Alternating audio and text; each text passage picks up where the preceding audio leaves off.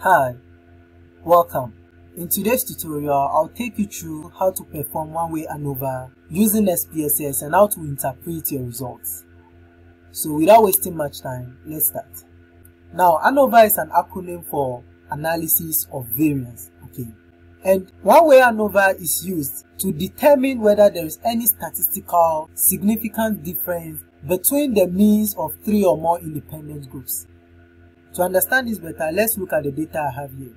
So let's say we wish to try 3 different techniques to lower the blood pressure of individuals diagnosed with high blood pressure. Okay. Now to use one-way ANOVA, some assumptions must hold, okay. And the first one is that the independent variable should have 3 or more independent groups. Okay. Now the techniques used is the independent variable. And then the reduced blood pressure is the dependent variable. The technique is the independent because the reduced blood pressure depends on the technique you use for that particular individual. Okay, so the technique is the independent variable. When you look at the techniques, okay, 5 individuals were placed on medication, another 5 individuals were allowed to take exercise, and then another 5 individuals were placed on diet. Okay, now group of those who are on medication is the first group, and then group of those who are on exercise is another group, and then group of those on diet is another group. So that is making it 3 independent groups. So this is what I mean by your independent variable should have 3 or more independent groups. Okay, so mine has 3 independent groups. Secondly, the dependent variable, which is the reduced blood pressure, should be on interval or ratio level of measurement. When I say interval or ratio level of measurement, I'm referring to the scale, okay? Interval or ratio level of measurement. Also, the dependent variable, which is the reduced blood pressure, should be approximately normally distributed for each group. This means that for the group of those on medication, their reduced blood pressure should be approximately normally distributed. And then for those who are on exercise, their reduced blood pressure should also be approximately normally distributed. And then those on diet also, their reduced blood pressure should also be approximately normally distributed. Also, you should have independent samples, okay. Also, you shouldn't have extreme high or low values, okay. Extreme high or low values are known as outliers. Now, before I show you how to analyze this data, let's look at something at the variable view. I click down here on the variable view. Now, when we come to the variable view, looking at the row for the techniques, let's go to the values, okay, and then let's click on the values for techniques. You realize I've assigned the values 1 to medication, 2 exercise, and 3 to diet. And in one of our previous videos, I've explained how to define the properties of your variables. So that is what I want you to see over here. And also, you see that reduced blood pressure is on scale measure. I told you that when your variable is either on interval level of measurement or ratio level of measurement, you should make it scale. And then the technique is nominal. Now let's go back to the data view. Now when you come back to the data view, let's click on value labels and see something. Now when I click on the value labels at the top here, you see that medication has changed to 1, exercise to 2, and diet to 3. You can click on the value label back to convert it to its original form. Now to perform one-way ANOVA, first click on Analyze and then go down to Compare Means. Move your cursor to the right and then move down to one-way ANOVA.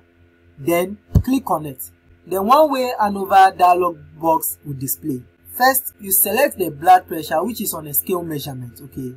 Click on this arrow to move it to the dependent list box here, okay.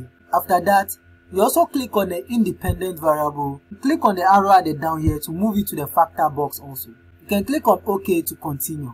But I want to go further in my explanation, okay. So please come to where they've written post hoc here and then click on it. After clicking on it, then select 2 key. After selecting the 2 key, check the significance level. The default significance level is 0.05. And I also want to use the 0.05. In case you want to use 0.01, just edit it to 0.01. Okay. Remember, 0.05 in percentage is 5%, so the significance level is 5%. And if your significance level is 5%, it means that your level of confidence is 95%. If your significance level is 1%, it means that your level of confidence is 99%. Okay. then click on continue. You come to options, then you click on it also. Now after clicking on options, you can check the box for descriptive. You can also check the box for homogeneity or variance test. You can also check the box for Welch. Later I'll tell you the reason I made you check the following boxes. Okay. You can also check the box for means plot. Then you click continue. After that you can click OK. Then SPSS will bring out this output. The first table is the descriptive table. Okay. Now for medication, the sample size is 5 and then the mean is 11.80. Standard deviation is 2.387 and this is a standard error. And then we have the 95% confidence interval for mean. The table used 95% because we gave a level of significance of 5%. This is the lower band for the medication, this is the upper, and this is the minimum BP for those who take medication, and this is the maximum. When you also take exercise, same thing. When you take diet, same thing. Okay. Now when you look at the means of the three groups, you will see that the mean of medication is different from the mean of exercise, and that of diet is also different from exercise, and that of diet is also different from medication. But researchers are not just interested in the mere difference you are seeing in the descriptives, but rather the hypothesis test. So before we look at the hypothesis test, let's set the null and alternate hypothesis. So the null hypothesis will say that the mean of the three groups are equal, or you can say the mean of the three groups are not different. Okay. And then the alternate hypothesis will say that at least the mean of one group is different from the mean of the other groups. So our decision will be to either reject or not to reject the null hypothesis. And if we reject the null hypothesis, it means we are supporting the alternate hypothesis. But if we do not reject the null hypothesis, it means we are rather going for the null hypothesis. So before we do that, let's look at the table for the test of homogeneity or variances. We are going to use this to test whether the data follows the assumption of homogeneity or variances. Okay. Now to do that, we are going to compare each p-value and the level of significance. Now the rule is that if the p-value is less than the level of significance, your data has violated the assumption of homogeneity or variances. But if the p-value is greater than the level of significance, then your data has not violated the assumption of homogeneity or variances. So when you look at the p-value here, which is 0.689, this p-value is greater than the level of significance of 0.05. So since this p-value of 0.689 is greater than the level of significance of 0.05, then our data has not violated the assumption of homogeneity of variances. Okay. Then let's go to the ANOVA table itself. Since our data has not violated the assumption of homogeneity of variances, then we are going to use the results in the ANOVA table to make our decision. Now, if our data had violated the assumption of homogeneity of variances, that is, if the p-value were less than 0.05, then we can use the results in the ANOVA table. Rather, we'll use the Welch result here. Okay. You remember when we were making the selections at the options, I made you select Welch. But since our data has not violated the assumption of homogeneity of variances, we are using the result in the ANOVA table.